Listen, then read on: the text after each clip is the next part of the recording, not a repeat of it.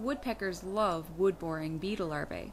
It's what the majority of their diet consists of, and to get at these juicy beetle larvae, woodpeckers, well, peck wood, and as they peck away they send all kinds of bits and pieces of wood chips flying. You'd think that could cause some harm to their eyes, but you need not worry. Just a millisecond before they strike the wood with their bill, the nictitating membranes, or third eyelids, closes to keep any of those bits of wood from entering their eyes. And this third eyelid doesn't only serve to keep debris from getting into their eyes, it also helps to keep their eyes from popping out, which could very well happen because of the immense force behind each blow. You may have wondered, with all the pecking they do, how they keep that chiseled beak from wearing down. Well, it turns out that at the tips of their beaks are special cells that continuously replace lost material. Self-sharpening beaks. That certainly is clever. Because they eat wood-boring beetle larvae, they are well adapted for climbing and moving about onto trees. Having 2 forward-pointing toes and 2 backward-pointing toes, long curved claws that they use to grip onto trees, and their stiff tail feathers, which are important since it offers support as they move around or while at rest. And as you can see, they can maneuver very well and quickly, going around the entire tree trunk or moving upward and even backward. To get at the larvae, they use their long tongues that are coated with sticky saliva. Some species have longer tongues than others, and some even have barbs on the tips of their tongue which they can use to spear insects inside of crevices. Northern flickers, however, aren't really one for getting its food from trees. Instead, it prefers to eat on the ground, digging with its unusual and slightly curved bill in search of ants and beetles. To get these ants and beetles, they use their long tongues that are barbed at the tip.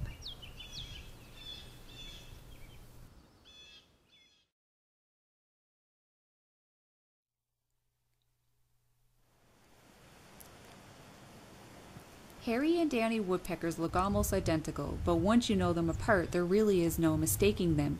Take this male downy for an instance.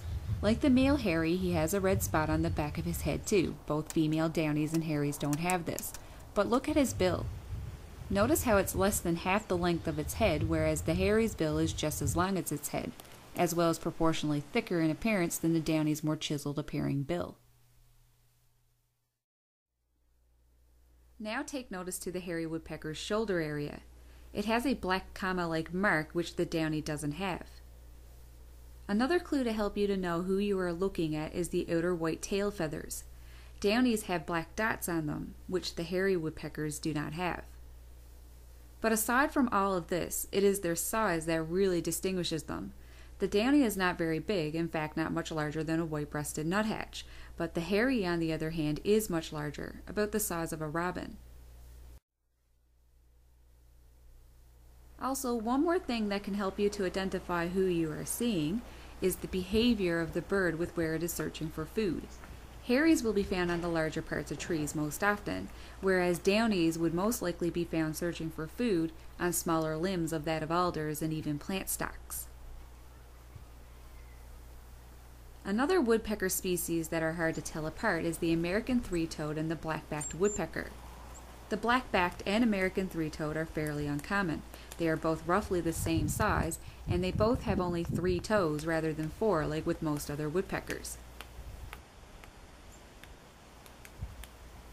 The clear difference between these two is that the black-backed woodpecker, just as its name suggests, has a black back and black hind neck, no white at all. The American three-toed, however, has white barring going down its back and hind neck. Behind the eye of the American three-toed is a white line, which the blackback doesn't have. One other thing is that the black-backed woodpecker has stronger barring on its flanks than the American three-toed does, and less white in its wings. So those are the differences between the downy and hairy and the black-backed and American three-toed.